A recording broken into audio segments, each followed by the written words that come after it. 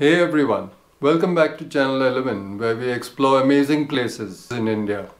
Today we are going to visit stunning temples in Bhubaneswar, the capital of Odisha. These belong to the Kalingan school of art, which reached its pinnacle at the Sun Temple in Konark.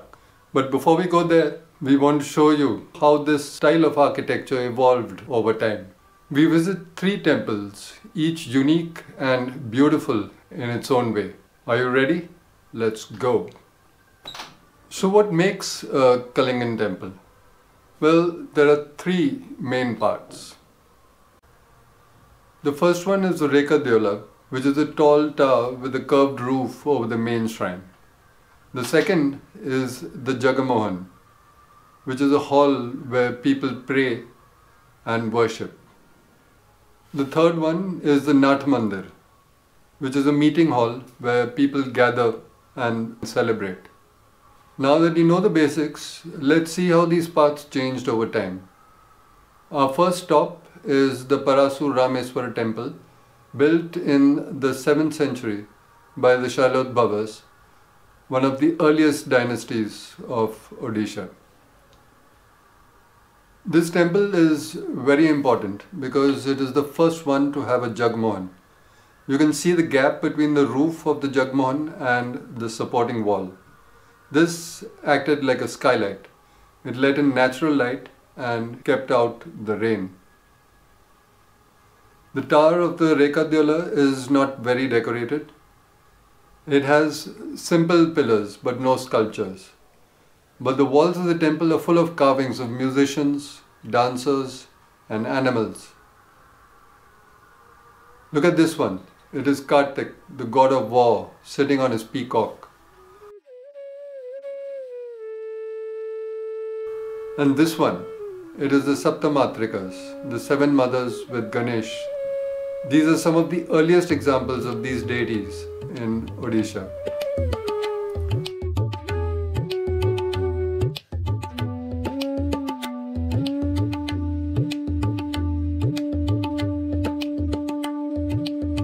The main deity of this temple is Shiva. He is worshipped in the form of a lingam. This lingam is ribbed with studs which may represent the Shailodbhavas as they emerged from the rocks to rule Odisha. We now move on to our next temple, the Mukteshwar temple, which was built in the 10th century by the Somavamshi kings, another powerful dynasty of Odisha.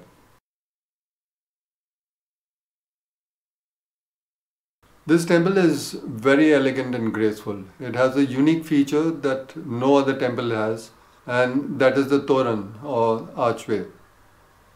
This is the symbol of Ekamra art, which is the name of the ancient city of Bhubaneswar. The toran is very intricate and beautiful. It has 2 pillars with carvings of female figures, animals and flowers. The curved arch has a crocodile head on each side.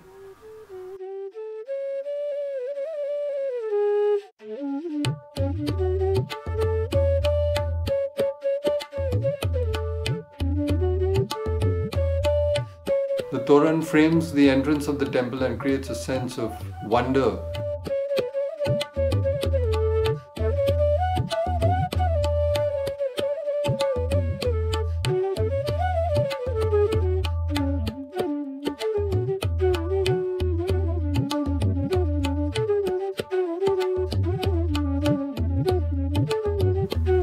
The tower of the Rekha is more developed than the previous one. It has more pilasters and some of them have sculptures of lions and snakes. The roof of the tower has 4 Natarajas or dancing Shivas and 4 Kirtimukhs or faces of glory. The Jagmohan is star-shaped and has a pyramid-like roof. The windows of the Jagmohan are perforated and have lions on top. Our final destination is the Rajarani temple, built in the 11th century by Indrarath, the most famous Somavamshi king. This temple is the epitome of Kalingan art and architecture. The tower of the Rekadula is the most elaborate and majestic one.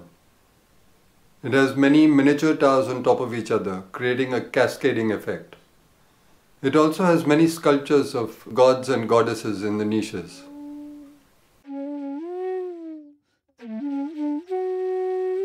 The Jagamohan is also very ornate and has a Navgad panel or a panel of the 9 planets on the lintel.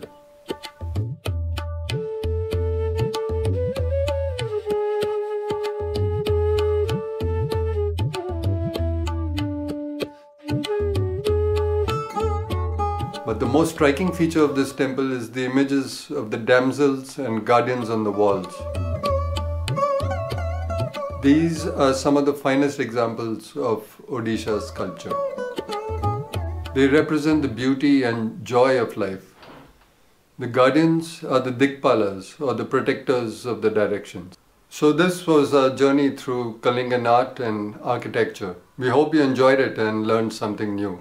If you want to see more of this style, don't miss the video of our visit to the Sun Temple at Konark.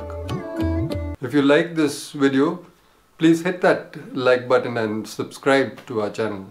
Thanks for watching and see you next time.